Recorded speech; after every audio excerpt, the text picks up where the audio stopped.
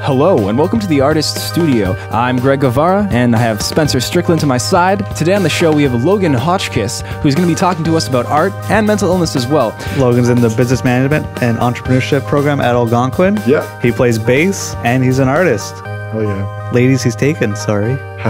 So, Logan. Yeah. What got you into art? Like, what made you want to paint? So I've been drawing since I was like a baby, basically. I never really focused in class, so I was just doodling.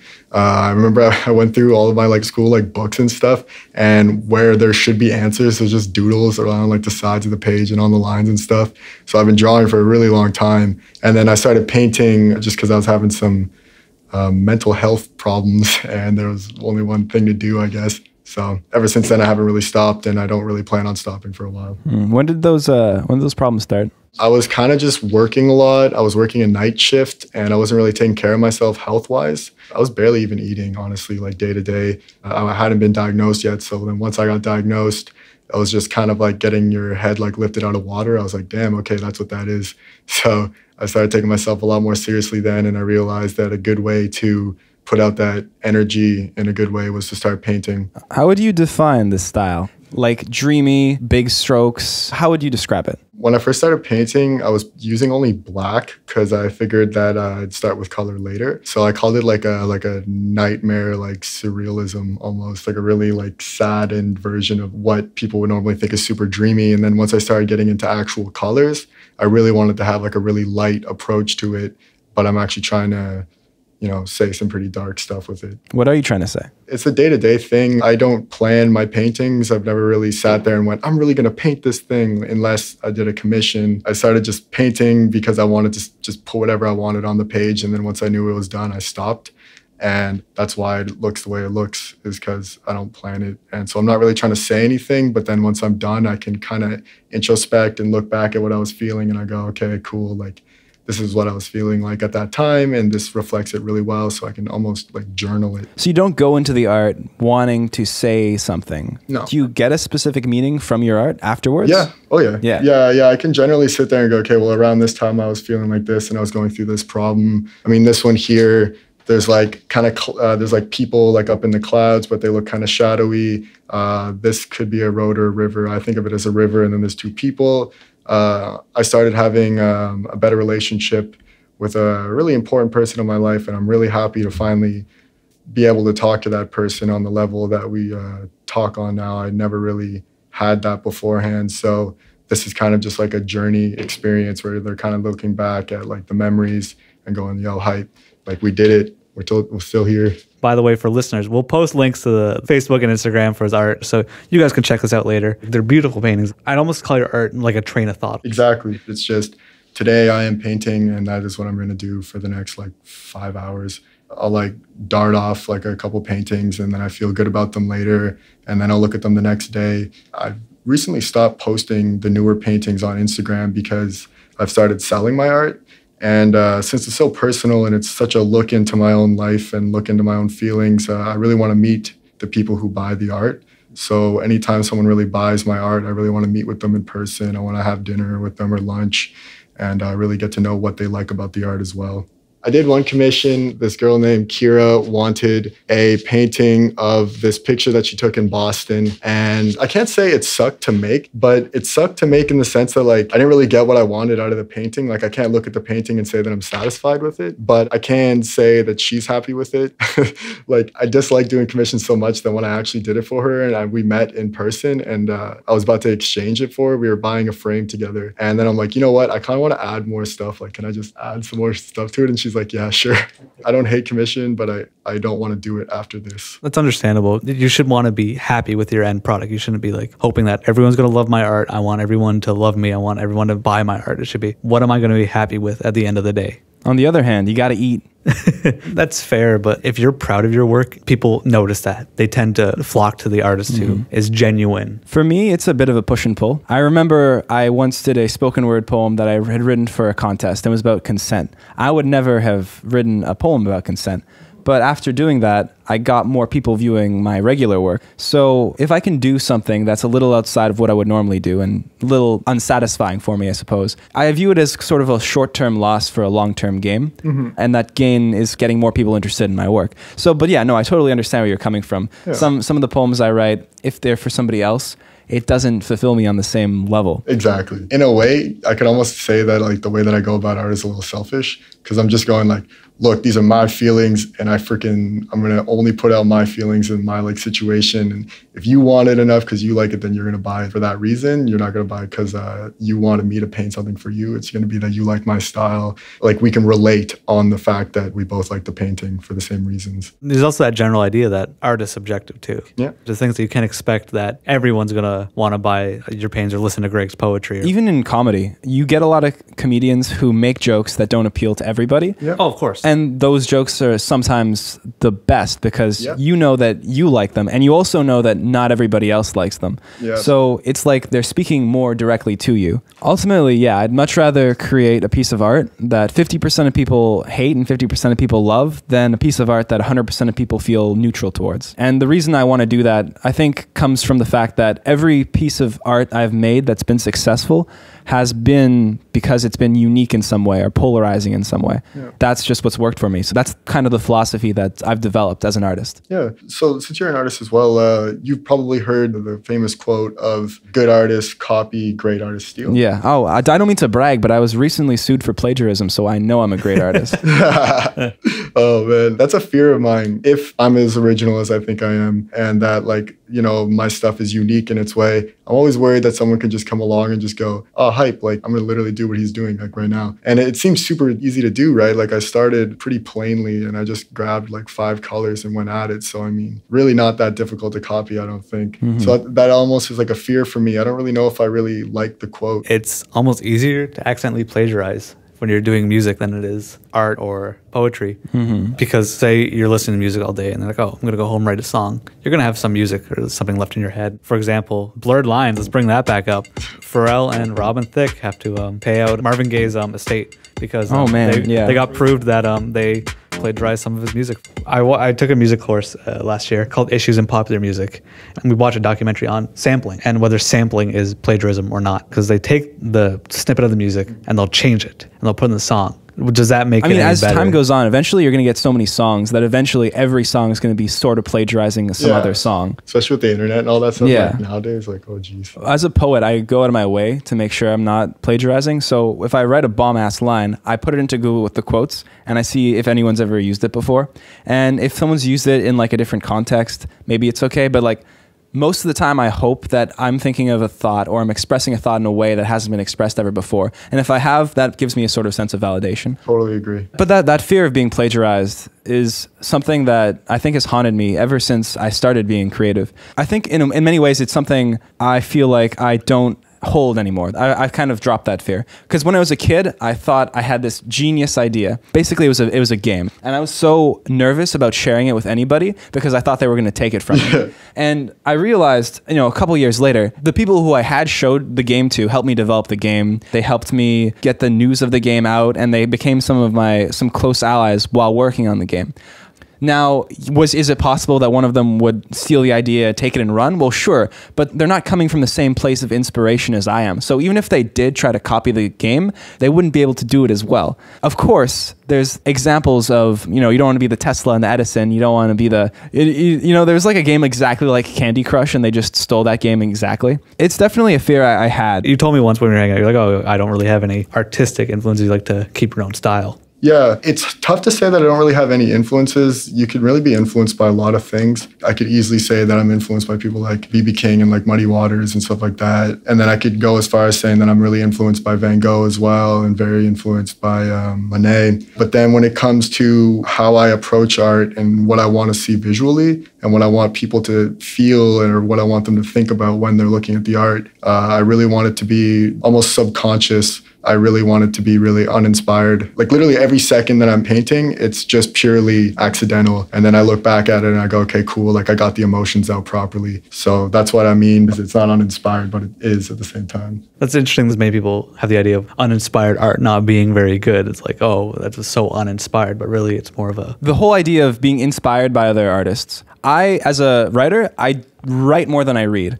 And the reason I do that is because the more I read, the more my writing becomes of what I was reading. Yeah. And I don't want to do that. Like, I don't want to, if someone tells me like, oh man, you're the next Kurt Vonnegut, I'm like, fuck, I don't want to be the next Kurt Vonnegut. I don't want to be the next anything. I want to be myself. So the idea behind that, I guess, is people say that as a good writer, you should be a voracious reader. I disagree. I actually think people shouldn't study English if they want to go into writing. And the reason I think that is because I read the writing of English students, English majors, English PhDs, and their writing is a lot like 18th century, 17th century writers, poets.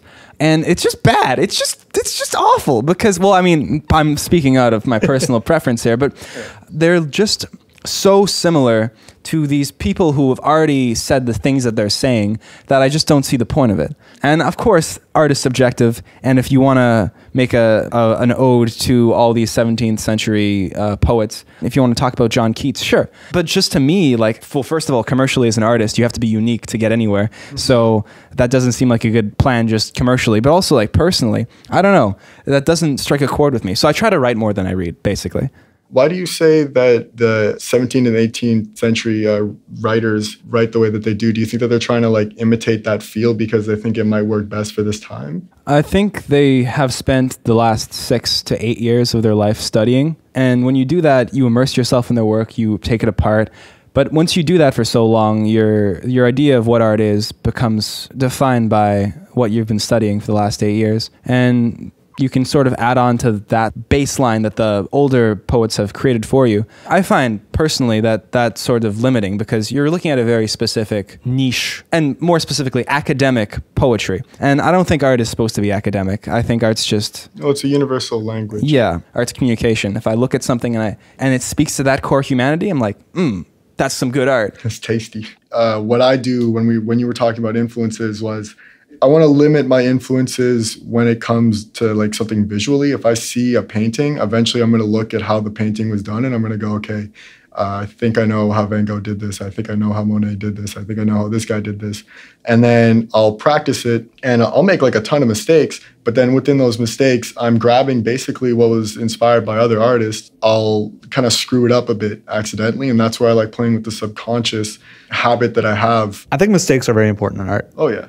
Like in any process, sometimes something not intended could make the piece. Oh, exactly. That's what I aim for, is to make those mistakes. Like I want to make those mistakes like over almost everything. I almost try to like gear my subconscious habit into making those mistakes so that I can continuously change my style over the time. I mean, I have a painting on the desk there that I did when I was like probably 2 months into painting, and now I'm almost a year into it and the style is completely different. Instead of, like you said, in my mind, I think that everyone should kind of read, but then when it comes to me doing stuff about art, I'll watch a documentary. And what I'll do is as I'm painting, I'll listen to this artist's story and how people are describing the artist, and I'll do my own art at the same time. And I'll watch like 2 or 3 documentaries a day when I'm painting sometimes. I don't really care. I want to ask Logan and you, Greg, a question. Do you think being a perfectionist or just trying to get that perfect painting and you like keep toiling over it, you're writing like a poem and you keep going over the same line, like I want this to be better, I want this to be perfect. Do you think that ruins the art a bit, makes it less genuine? As an artist, I hate perfectionism, mainly because I'm a perfectionist, and I think a lot of artists are perfectionists, and it's pointless. What it does is it hampers your workflow and makes you spend more time than is necessary on the last 10% of what is good about the art. Just by sitting down and working on it for, you know, a regular period of time, you've done 90% of what's good about the art and what people will appreciate about the art. That last 10%, people might not notice, people might not appreciate. The work you put into it afterwards might make it perfect for you, but might make it worse for others. Yeah. So I, as a poet, am a perfectionist, and I wish that I wasn't, because it's harmful to me as a poet. It's self-destructive. Mm-hmm. That's fair.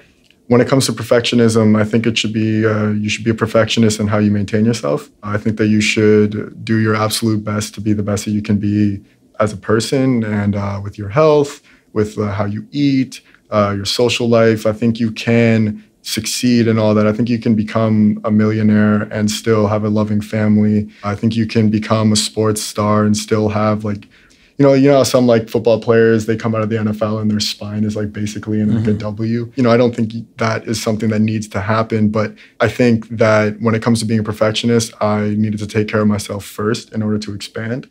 But then when it comes to work, like this is your play, like this is your fun stuff. Why even think of it as trimming the fat, you know? I don't look over the art after I'm done going, okay, what could be better, unless I'm doing a commission, and that's why I dislike commissions. That reminds me of a quote. I can't remember it exactly, but it's basically an artist should be disciplined and rigid in his schedule so as to be bold and experimental with his art. Yeah, you got to take care of your golden eggs. Yeah. I like that. I like that a lot. I think that's an important distinction to make. When I'm making art, that's one thing. But the rest of my life, I have to be disciplined in it. And even the process of scheduling time to create art, that can be something you discipline in. And I think perfectionism around that sort of thing is probably okay. Yeah. It's just when it comes to the art itself where I get the problem. Yeah. I feel like the discipline is also important for your practice, as I'm a drummer. And in mental health. Yeah, of course. Oh, yeah. But if I want to be a better drummer, I want to take out time, not to just create and make new beats or like have like a new rhythm that I want to add to a song. I want to get better. I want to learn how to do different techniques, play a jazz technique or jazz style. I got to discipline myself to learn that style. So I feel like there's definitely room to try to perfect a style maybe if you want to. I feel like that's more for music though, like because you can't pick up slide guitar if you never played guitar before. You got to learn guitar first, then you got to learn how to use a slide, and then you got to. If you wanted to pick up the slide guitar and just, you know, play like some really old blues, like just some like All My Love by friggin' Otis Rush type blues, then like, okay, you might have some problems there. Like, but when I picked up playing bass, it was New Year's. I got a bass. It was $40. It was like a Memphis Yamaha bass, and it was really short too. Like it wasn't even the size of a bass. It looked more like a guitar. But then I went in my basement, and for literally 12 hours, it was just from the morning that I got the guitar till I went to sleep, I was just playing the notes up and down the neck to get the dexterity in. And then eventually I wrote my first bass line.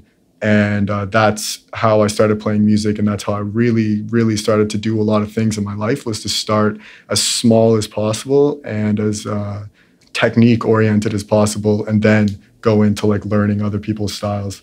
Because like jazz is so free flowing, it's so nuts. If you look at like what was influencing jazz at the time, a lot of I think it was like heroin and like amphetamines or something like that. Like the music was really like just wild. So with jazz, even though it is free flowing, it's also very technical. It's almost like a technical, what's the word I'm looking for? Like improv. Technical improv, huh? You have to have like the techniques down to be able to improv. My knowledge of jazz comes from La La Land, where they go into a jazz club, and one guy's explaining how jazz is so cool, and he's like, you know, jazz, it's different every time you hear it. And then there's like, and then it's like, this guy's fighting with this guy, the drummer's trying to beat out the trumpet guy, but the trumpet guy, yeah. Anyway, that's my knowledge of jazz. I'm looking at a painting. Yeah. There's a barn in the background. Yeah. And there is a man with a house for a face, and he's walking away from the barn. He's got his left leg just 90 degrees to his right leg, which is on the ground. When you say you do your art as sort of like you write it and then you look back on it, what do you think you were thinking when you were looking back on it introspectively? Okay, so I grew up on a 50-acre like lot, basically. There was just trees everywhere. We had a bee farm. Eventually, when I was a teenager, my parents got some partridges and some chickens. We never had a full-scale barn, but what that represents is country. I did live out in the country. What those lines that you see going towards the person that you were describing, those are like memories. They're faded out right now because the mental health issues that I've had has made it very difficult to remember a lot of my childhood. When it comes to the person doing what they're doing, it's a prance. It's not a person that's trying to walk in a stiff way. They're just doing it. They're looking like they have fun, and they are having fun. But that's the heart in it. Is that that's the person doing life and almost leaving the home life in his own way. So his position is his heart, but he keeps his house in his head. So that's all the lessons that he learned as a child. That's all of the childhood, like, you know, you got to do things like this. My dad has this very funny fudging catchphrase, which is, it's not my rule, it's nature's rule. And that's what the house means, is that I'm not going to lose that way of thinking, but I'm going to expand on it and I'm going to build something different because I've got a different heart. Cool. I think I like it. Yeah, I like that a lot. Yeah. That's awesome. Art about something is my favorite. I mean, like, I really can't get behind art that's not about something. Oh, yeah. I understand. Yeah. I want to get into the mental health. Yeah, okay. Woo. When you were diagnosed, did that change how you painted, or did that conceptualize, did that frame how your paintings were before? How did that affect you as an artist? Okay, so as I said, I've been doing art for a really long time as a kid. One of the things that they were talking about in my diagnosis was because of the family history. They were talking about it as a possibility that I'd been bipolar since I was a kid. Sometimes bipolar disorder is seen as ADHD. So there was that. What it did for me was it basically just kind of said, like, everything that you've been doing here, you're just doing like what is most common for you. Like, this is okay. Like, I know right now you feel really bad, but that's because you're not maintaining yourself. And that's what being diagnosed did for my art, was it was saying, dude, like, you're literally alive right now. Like, stop staring at the wall. Like, just go and eat something, go brush your teeth, go shower, go do something, go meet some people, talk to a stranger, fucking anything, like, take some classes. Don't be afraid of that type of thing. I was admitted to the hospital a year before I was diagnosed. They didn't diagnose me at that point, but at around that time, I was in school at a Georgian college in Aurelia, and those are some of my best friends. Like, I have notes in my pocket that they wrote me, and that's where I started painting in black. And then I stopped painting for a really long time. And it was literally because my buddy Troy is just like, hey, dude, I got a paintbrush and I've got this black paint. Can you paint me this thing? I want to hang a poster on my wall because I love your doodles. And I was like, okay, cool. So I did that. And at that point, I didn't really realize what I was doing, but I was expressing stuff that was within me. And that's what was so interesting, is as soon as that happened, and as soon as my friends started to support me, I started drawing on t-shirts. And that's why I have a t-shirt brand right now, is I have all these pictures from like 3 years ago of my buddies at parties wearing shirts that I was handing out to people that were just drawings. Fast forward, I get diagnosed and they're like, yeah, dude, like, you know, no one's trying to kill you right now, but you're bipolar, you're going to get a lot of this, and you can maintain it though, and you can actually see when it's about to happen.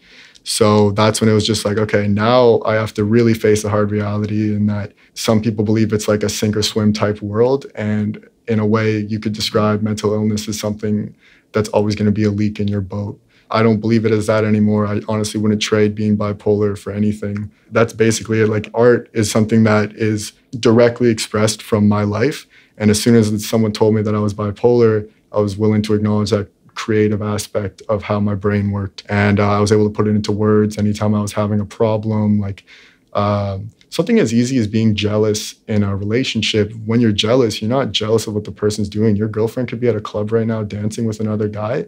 And if you feel like that guy is better than you and that she's going to get along better with him, then you also have to look into what kind of problem that is within you. Do you feel inadequate because of that guy? Do you feel like you don't want to lose that person? Like, what is it? So those are the types of questions that I'd ask. You can go online and find them. If you're bipolar, I strongly suggest that you only look at scholarly articles. There's a lot of articles online that can mislead you into some really, really dark ways of thinking about yourself. And then really watch who you hang out with, and don't smoke weed. Interesting. Yeah. Interesting. Wow. You were kind of big in a punk scene for a while. Oh, yeah. Yeah. I want to know, this is like an artist thing in general, because I'm straight edge myself. But do you think narcotics or like alcohol or anything like that, do you think some artists, they tend to be like, oh, well, I need it for my art? Do you think that's something that is a person-to-person thing? Or do you think some people are just dependent on it in general and they just try to use it as an excuse? So there's this jazz trumpet player. He was on heroin, and when he first got big, he believed that his heroin helped him maintain his creativity in a way that helped him stay big and famous. And then he realized that he was only dependent on heroin. So when you're doing heroin, you're kind of forcing your body to react in a certain way. And he believed once he finished and he quit heroin and he got clean, he was like, I've never been this good until I quit. And it's because you're deliberately building a wall to something that's like to water that's building up. And eventually you're either going to run out of drugs or that wall is going to come tumbling down because it's just drugs. Like, Jesus Christ. Like, and I strongly believe that if you do drugs, you will be influenced by it. And a lot of your music, a lot of the way that you talk, a lot of your actions in person will be basically decided by that substance. But at the same time, you're probably going to be better off without it because you got to maintain yourself first. Some people say that they can do cocaine every weekend and they only do it a bit, but then they find themselves doing cocaine on the weekend and then midweek and so on and so forth. It's the same thing with jogging. If you go jogging every weekend, eventually you're going to want to go jogging on like a Wednesday or Thursday. I strongly believe that a lot of people think that drugs make your music better, but they probably don't. And Lee's Avenue wasn't in that thought process. Lee's Avenue wanted to comment on it. Okay, that's good. Yeah. I don't want to say I'm against drugs, but I kind of am. Like, I don't do drugs. Yeah. But like, I have no real issue. If they want to be like recreational marijuana users, I don't dislike it. It's not my personal choice. Like, I would never do it really. Like, it's not my thing. But I know people who are like, man, I got to have a hit before I do this, or I got to do this before I do this. Like, oh yeah, I have plenty of friends like that. People are very good at justifying the things that destroy them. For sure. They could talk. The thing is, think about how easy it is to justify something. I could be like, I'm always going to wear these dress shoes. It doesn't matter what. Doesn't matter what I'm doing. I'm always going to wear these dress shoes. If anyone argues with me, I can argue till the day like goes by. I could be like, these are the only shoes that fit my feet. I can't afford insoles because if I don't wear these shoes, then I can't work at the amazing place that I work at. Like, you can make up excuse after excuse after excuse, and then the more angry that you get, the more you project, and the more that you almost refuse anything that anyone's telling you. So it's so easy to be disillusioned by your own like want to like tell people that they don't know you properly. yeah. Yeah. I've been going through a thing. I've been trying to figure out this philosophical problem, I suppose. Basically, I think that what we're talking about when it comes to addiction can be applied to mental health. As someone who goes through depressive episodes and someone who uses poetry to communicate with also other people who feel like they're going through depressive episodes and who uses my poetry to try to bring those people out, sometimes poets, I'm speaking from my own personal experience, can create these communities of people who share their feelings with depression, and that's helpful in the moment. But what also happens is people identify with their depression and make that a part of their identity, so that when that depression is challenged and somebody wants to help them break out of that depression, they feel like their own identity is being attacked. Yeah. So they start to identify with the depression. They say, oh, my best art is created while I'm depressed. So I need that depression. I need to feel miserable as an artist in order to create good art. And it reminds me of the heroin. Like, I need the heroin in order to, be big and make good art. And oftentimes we're justifying the thing that's killing us. Yeah. I don't necessarily think that's wrong. I don't know. As someone who goes through depressive episodes, I like being depressed sometimes, because when I come out of it, I'm like, I have all these interesting thoughts, and I feel like each depression teaches a lessons, like something like that. Yeah. But I don't know, like, is it good to identify with mental illness, or should it be something that's rejected? You said that you wouldn't trade bipolar for anything. Yeah, I wouldn't trade being bipolar for anything, mostly because I sounds messed up, but I like the up and down, okay, like I really do. In a way, whenever I have a bad moment, I start to realize how I use, like, how my psychology is broken down and how other people's psychology is broken down. Like, saying I wouldn't trade anything for bipolar disorder is kind of wrong, because everyone kind of does have their ups and downs in life. But at the same time, I've never really wanted to take care of myself more than when I got diagnosed. So in a way, I'm kind of clinging on to it. I do believe that I am kind of doing what you're doing with what you said people do with like depression, where, my best art will come out of like a manic or a depressive episode.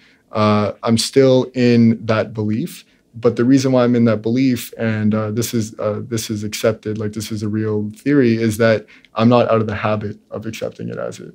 I'm not out of that subconscious habit of believing that my bipolar disorder is something that defines me. Whenever I would go to a job or something like that, I would say, yeah, I have bipolar disorder, because I was just scared that someone would judge me by my actions, but I'm responsible for my actions.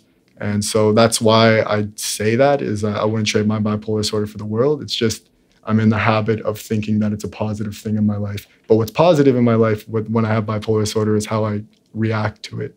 So instead of being very reactive to my mental illness, I'm being more proactive. I've always had this kind of opinion, but I think it's important. Like, I'm not a very emotional person myself, but there's times where you want to have a feeling. If you're angry, you should probably, like, if there's a reason why you're angry, you should probably let out that anger, but you can't just keep it all bottled inside. If you're sad, you gotta get your emotions out in some way, whether that's through your art, because like you said, art is expressing yourself, which is it's an expression, which I think is great.